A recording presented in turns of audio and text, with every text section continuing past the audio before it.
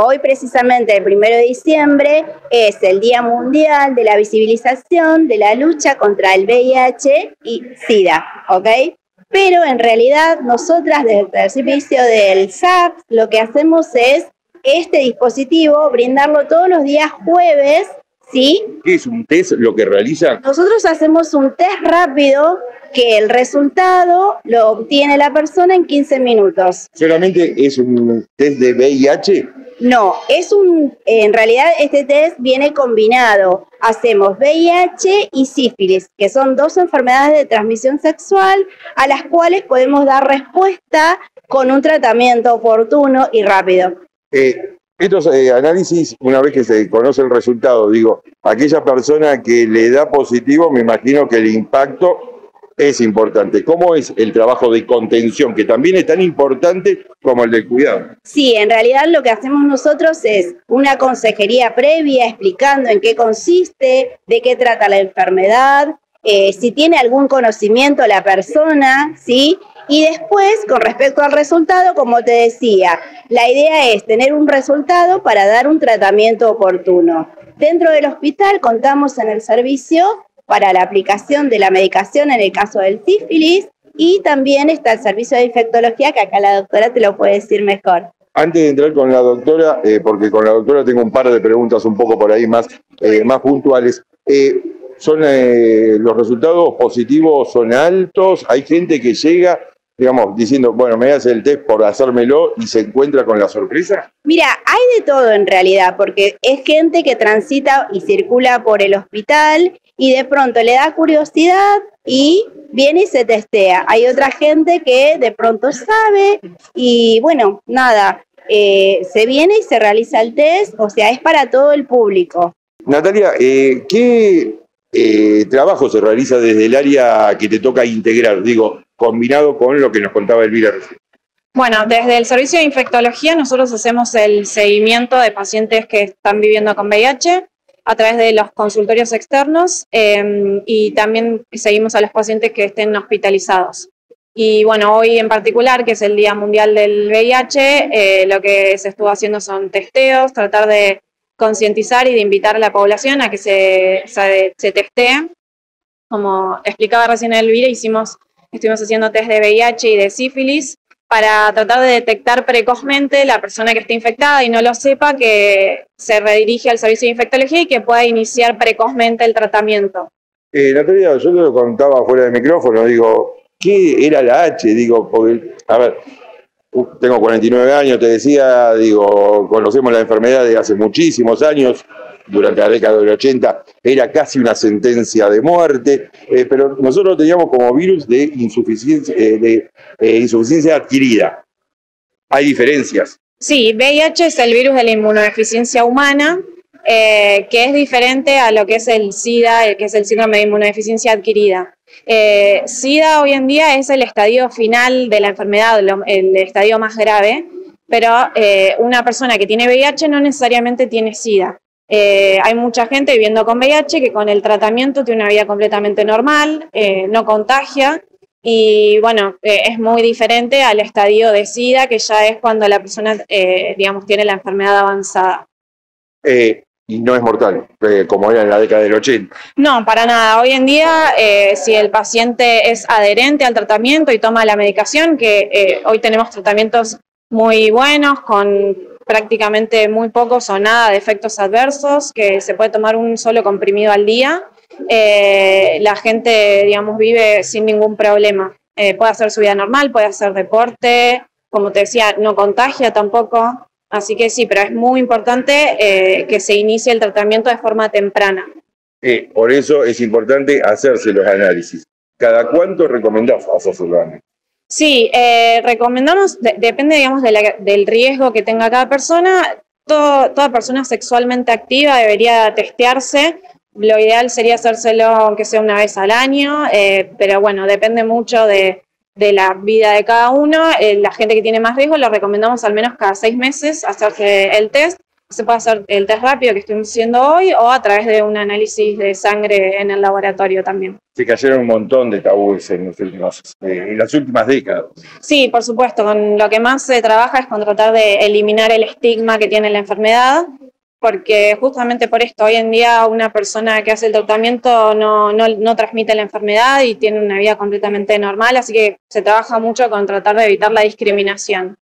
Elvira, algo que no te pregunté, ¿los jueves en qué horario están haciendo los testeos? Estamos de 10 a 12 del mediodía, todos los jueves, junto con la gente de una organización que es Puentes Positivos, que ahora va a hablar un representante. Ya te dije, hacemos consejerías y brindamos toda la información que no solamente tiene que ver con los test, sino también tiene que ver con toda duda que tengan las personas sobre su conducta sexual, ¿sí? Cualquier consulta nos pueden venir a acercarse, preguntarnos. De hecho, las consejerías son para eso. O sea que de 10 a 12 están. De 10 a 12 los jueves. Todos los jueves, sí, sí. Bueno, Daniel, ¿qué es Puentes Positivos? Puentes Positivos somos una organización que hacemos prevención de lo que es VIH, hepatitis virales, sífilis, tuberculosis. Hacemos acompañamiento a los pacientes con VIH y también estuvimos trabajando en la ley nueva que salió, que es la 27.675. Hace 1 año y medio que salió. Estuvimos en el Congreso de la Nación luchando por la nueva ley, que tiene muchos derechos para los pacientes con VIH. Por ejemplo, ¿cuáles son los derechos que se conquistaron? Los derechos que conquistamos son, una persona que convive con VIH hoy en día puede jubilarse a los 50 años de edad, con 20 años de aporte y 10 años de conviviendo con el virus. Y después están las pensiones no contributivas por VIH, ¿no? O sea, con la ley 27.675. ¿Cómo trabajan ustedes como ONG en vinculación con el Estado? Digo, porque si no me equivoco, no solamente con el Estado provincial, sino también con el municipal. Sí, trabajamos con el Estado municipal y provincial, y nacional también. Articulamos con el hospital y con el hospital municipal también. Estamos acá los días jueves, como dijo Elvira, de 10 a 12 horas haciendo testeos y prevención y charlas damos también. Claro, me imagino que para una persona, que lo que le preguntaba a Elvira, digo, enterarse de que es VIH positivo es un golpe. Sí, es un golpe porque hay mucha discriminación todavía, ¿no? Estamos viviendo, hay mucha información hoy en día, pero todavía se sigue discriminando. Porque la gente no sabe diferenciar lo que es el VIH y lo que es el SIDA. Eso es lo que hay que aprender a diferenciar hoy en día, ¿no? Que el VIH es un virus que entra en tu cuerpo por tener relaciones sexuales sin protección. Y el SIDA es porque la persona no cumple con el tratamiento, o sea, no tiene la adherencia al tratamiento. Entonces ahí se convierte en lo que es el SIDA.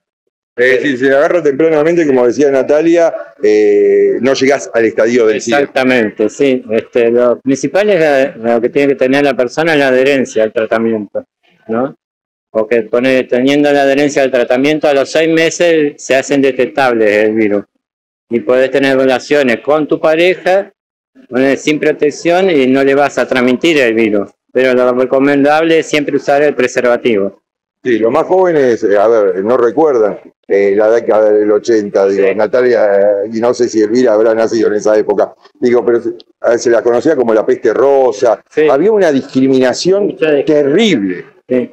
Sí, en esa época sí, porque aparte la persona con VIH en ese tiempo tomaba 20 pastillas con él. Era un cóctel muy grande. Hoy en día con una pastilla sola vive normal. Avanzó mucho la ciencia. Y está lo que se llama el 1 igual a 1, ¿no? Que es la adherencia al tratamiento.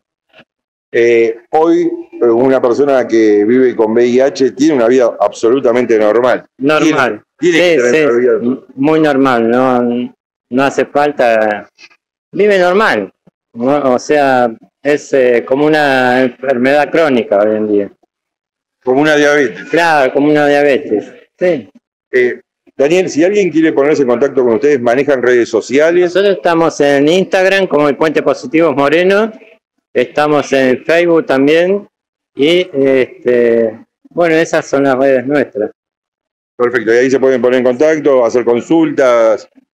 Pueden mandarnos mensajes, consultas, y también estamos trabajando en una mesa interministerial para seguir luchando por más derechos, ¿no? Por último, una pregunta que me hice, no sé quién me la va a contestar.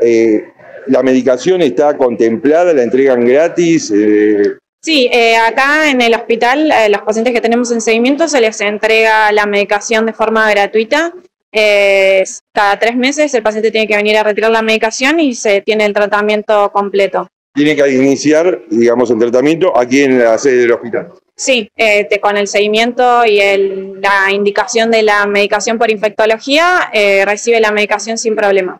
Bueno, por último, ¿qué le decís a la comunidad que está mirando la nota respecto a esta enfermedad?